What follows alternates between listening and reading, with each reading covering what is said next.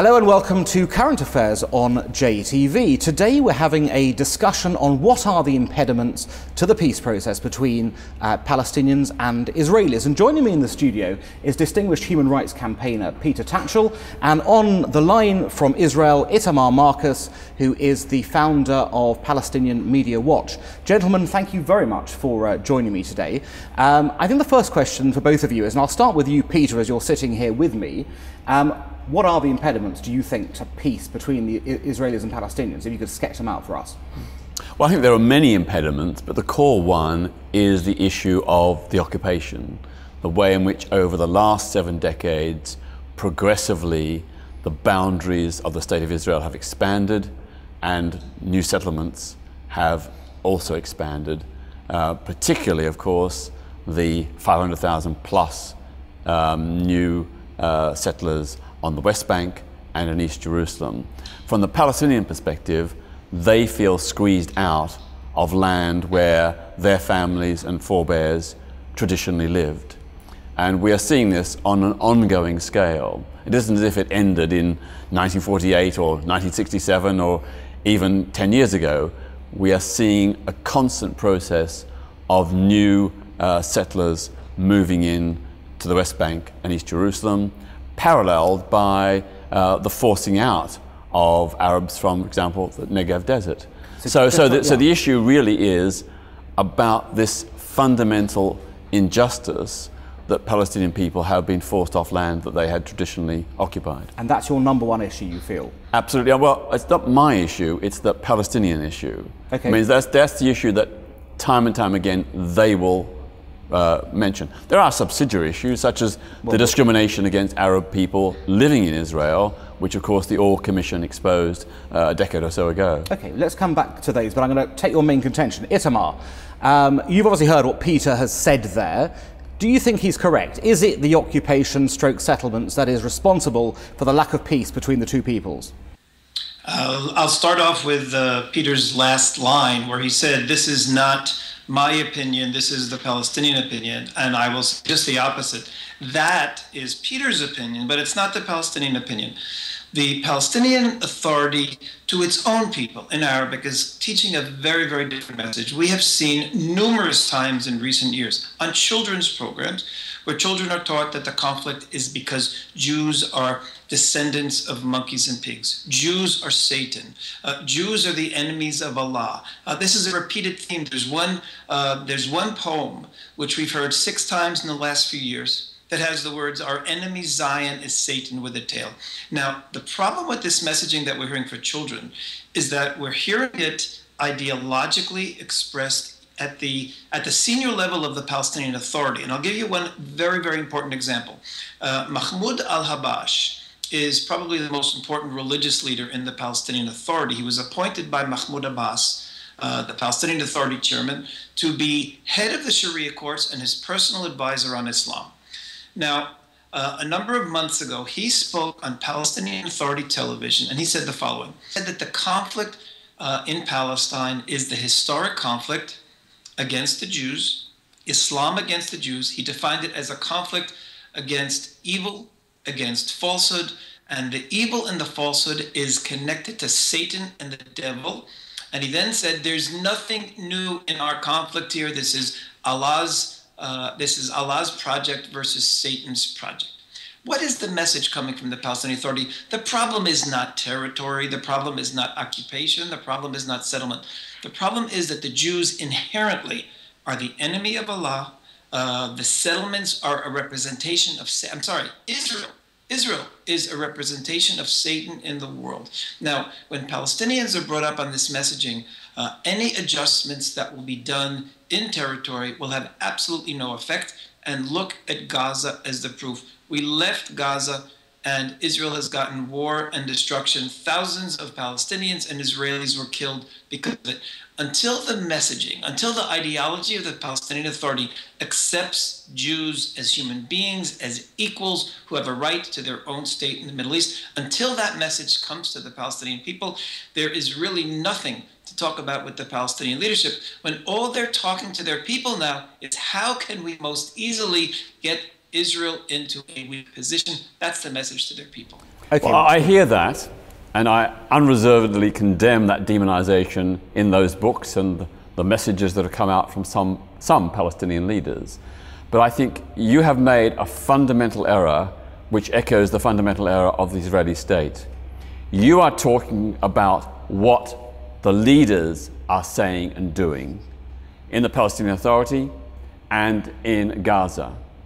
What Israel needs to do is to speak to the Palestinian people, to circumvent the leadership with a message of hope, optimism, resolution, and justice. And if you message the Palestinian people with that message, you will undermine the hardliners, the rejectionists. It may take time, but it will happen. And I think the fact is that we know that, unfortunately, just as Israeli public opinion has hardened towards a rejectionist position, so has Palestinian opinion. But we also know there is a substantial minority in Palestine who do want to live in harmony and equality with Jewish people. And those are the people you need to speak to, and the others who potentially can ultimately be won over. Okay, so there are a couple of things here. First of all, the problem is that the leadership of the Palestinian Authority is giving these messages to its own people and especially to its children. And with their messaging, we're seeing that in polls, Palestinian Authority is adopting these messages. And I'll just give you a tragic example of this. Palestinians were asked a few years ago if they recognize Israel's right to exist. So the older Palestinians, aged 50 and above, 50% recognized Israel's right to exist. The younger Palestinians who have been exposed to this education from the youngest age and exposed to the message that Israel has, only 8% recognized Israel's right to exist. 92% said Israel has no right to exist. And even worse, when Palestinians were asked recently in a poll by the Washington Institute, what would be the game plan if the Palestinians reached peace with Israel and they got all of their demands answered, West Bank, refugees, everything was resolved? Should they then continue to try to liberate historic Palestine? 65% of Palestinians said yes. And when asked, what do you think the government policy is? 67% said yes. So you have an overwhelming 2/3 of Palestinians believe that their government's plan is to weaken Israel by getting some kind of a peace deal with them where Israel will then be in indefensible borders, and then to continue until Israel is destroyed. So it's wishful thinking, and I wish there were a Palestinian. But I want to say, just add one more thing. You mentioned direct contact between Palestinians. This is something that we at Palestinian Media Watch have been promoting for the very, very longest time. And I'll give you an example how we promote this. The Palestinian Authority is afraid of direct contact between Palestinians and Israelis. They call it normalization, and they prohibit normalization. And I want to give you an example of how effective normalization can be and how successful in building peace. I think we should and try how Palestinians respond. I just want to give you this one example. Right after the Gaza war, the Paris Center for Peace sponsored a football tournament for Palestinian and Israeli youth, the end of which, it was reported by France Press, was an overwhelming success. Israeli children expressed how good it was to be back and play together after the war, and a Palestinian 11-year-old named Kusai was interviewed and said, I love we can play I wish we could have peace between Arabs and Jews so that we could play together like this. So it was an overwhelming success. Now, the Palestinian Authority Olympic Committee immediately condemned this and called for the people to be put on trial who participated. And Jibril Rajoub, who's head of the Palestinian Olympic Committee and head of their sports authority and head of the Palestinian Authority Scouts, what did he say? Any normalization with the Zionist enemy is a crime against humanity. So we want and we try to encourage contact between Palestinians and Israelis to build real peace. And the Palestinian Authority tells their people building real peace with Israelis is a crime against humanity. This is what we are up against. Okay, well, I hear what you're saying, and I condemn much of that. But you are just reinforcing, with all due respect, the rejectionism on both sides, because both sides have substantial proportions of their population who adopt a hardline rejectionist position. Of course, we have to acknowledge that. But if we simply say that means there can be no progress, of course there will be no progress. What we have to do is move beyond the Lager mentality that afflicts large sections of Israeli society and large sections of Palestinian society. We have to look at ways, how can we break this logjam? Simply saying the Palestinian leadership is awful and they're doing all these terrible things, or saying the Israeli leadership is awful and they're doing these terrible things, that won't progress us anywhere. Well, we need to come up with a game changer. Well, what is the game changer? A new initiative. Peter, what is the game changer then? Because we'll come on to this, but what is that game changer?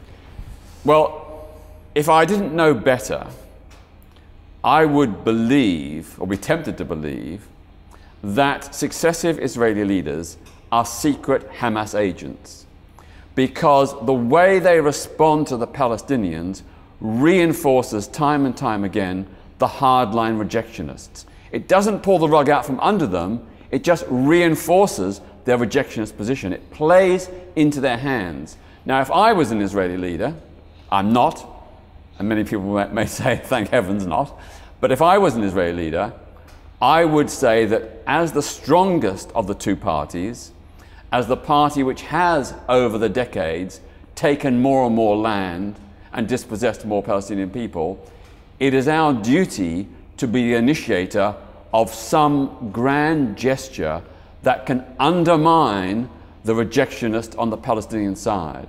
So I would, for example, say that unilaterally, as an Israeli Prime Minister, I would announce that there would be a full withdrawal from East Jerusalem and the West Bank by all Jewish settlers, and that there would be a fund set up by Israel to help fund, build new housing, hospitals and schools for Palestinian people.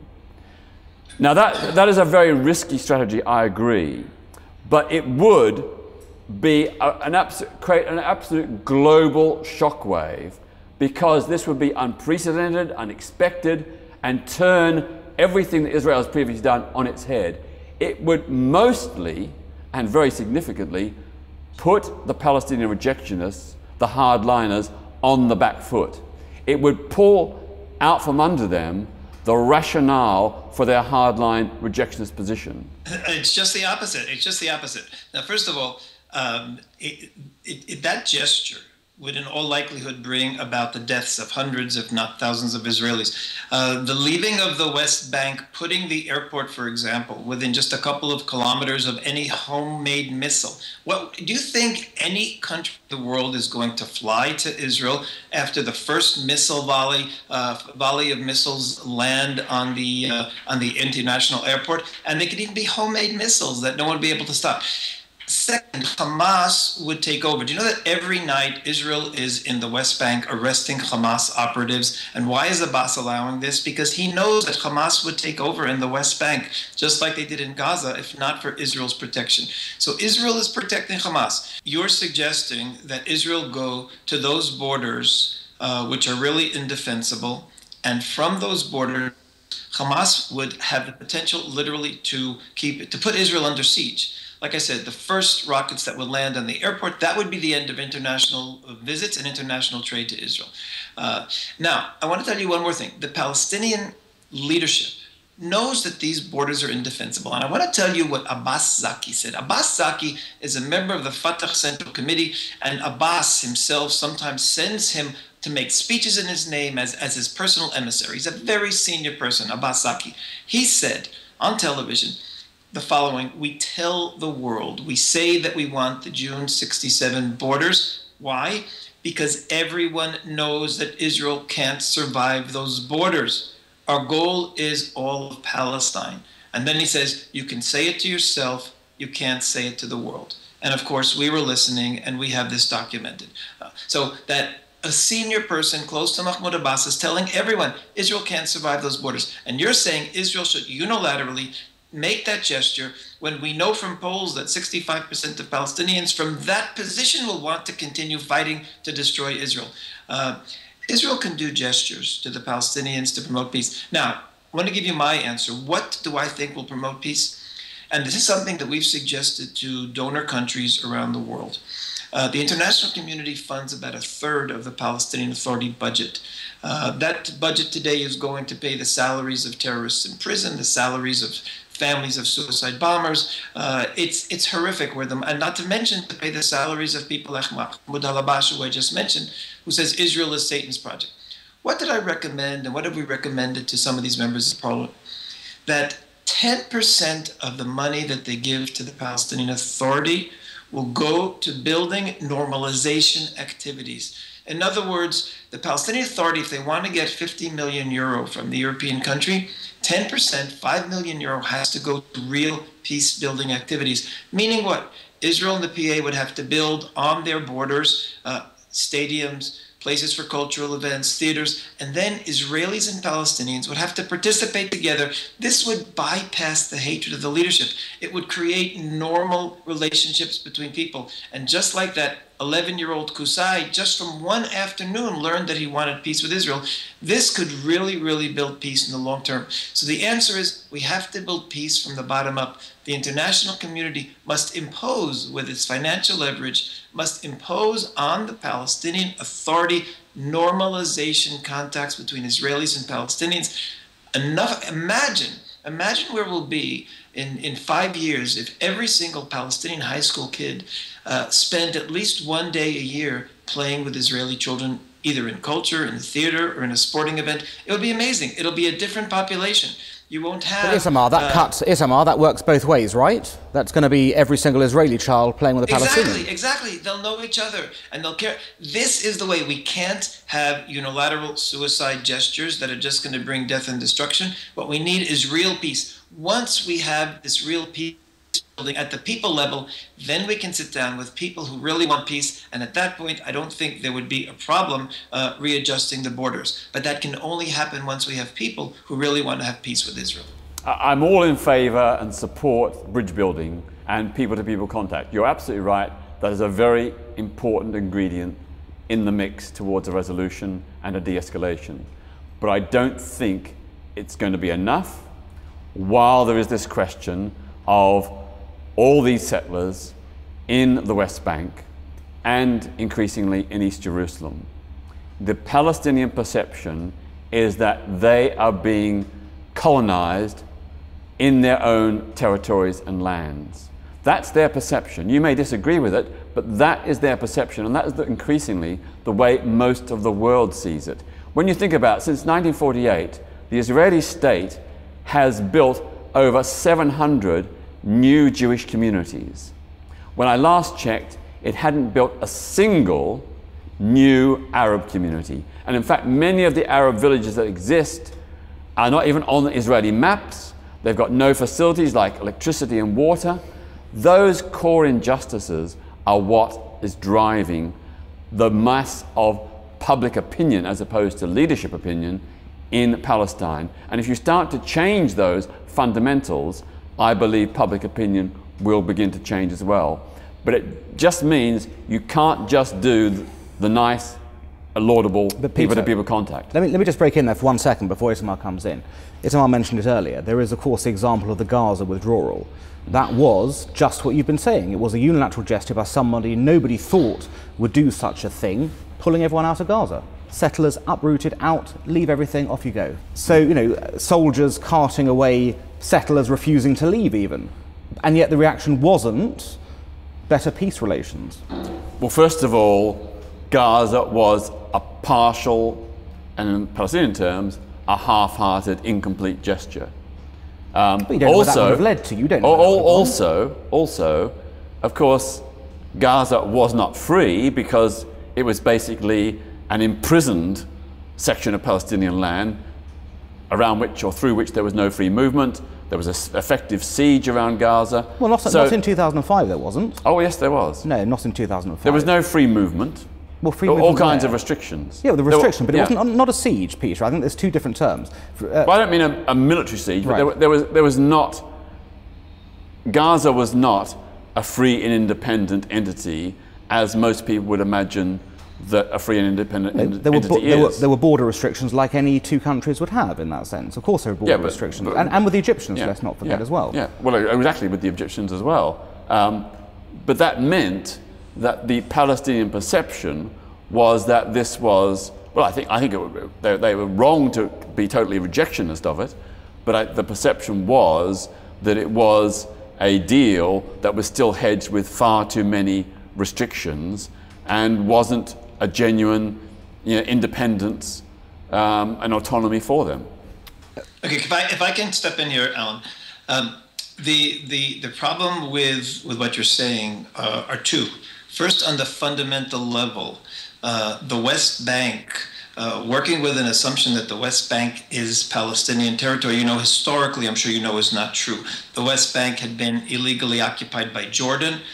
Israel got the West Bank in a defensive war, and according to legal opinions, Israel has as much right to it as the Palestinian Authority. There is no settlement on Palestinian land. It was settlement that was on state land, and I think you know this. Right now, Palestinians claim it, Israel claims it, and they should be discussing this as a territorial issue. And if it's discussed as a territorial issue, there can be a just realigning of the borders. So that's the first principle. Well, can I just pick up on that point? Itamar, just let Peter come in on that. Itamar, I wish the Palestinians would say to their people, like you're saying, that the problem is settlements, but they don't.